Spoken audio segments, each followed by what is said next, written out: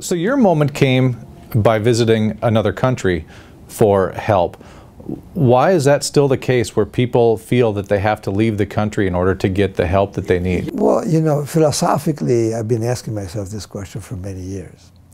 If we need to examine the history of medicine, I have gone back 3,000 years in the literature search about what has happened. In as early documented history, as early as about 400 BC, about 2,500 years ago, it was a doctor. Athens at that time was what the U.S. is today, as an empire.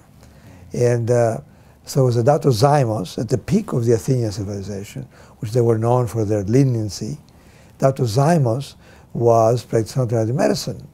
Unfortunately, he had to leave Athens to go to Egypt to continue his trade. So this goes back to 2,500 years. And you say, why? And I rationalize why. To become a doctor, you have to dedicate your life to it. You put roughly on the average of 10 to 15 years of intense, education. I remember when I was in medical school, I used to read 15 hours a day, 7 days a week throughout medical school and throughout residency. And you go to your residency, then you work at that time, minimum was 120 hours a week working, and there are 168 hours a week. And really you got 2 days or 48 hours to sleep and to take showers and everything else. You got to work the rest of the time. And when you have that kind of intense program for 5+ years, then you get out and you know a lot. There's no question about it.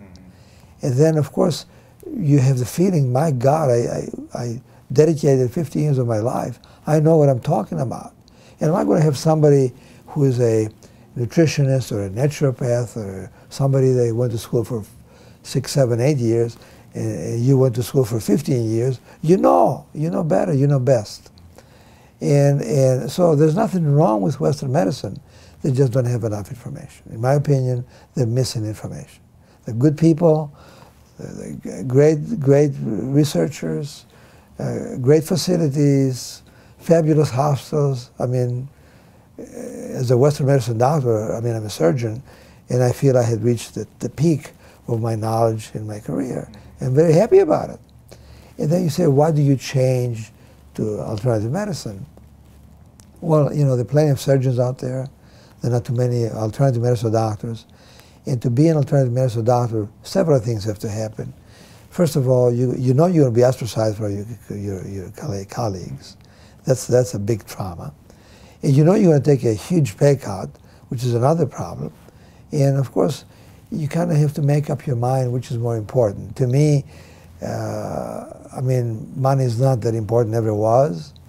And maybe that's why I chose this field.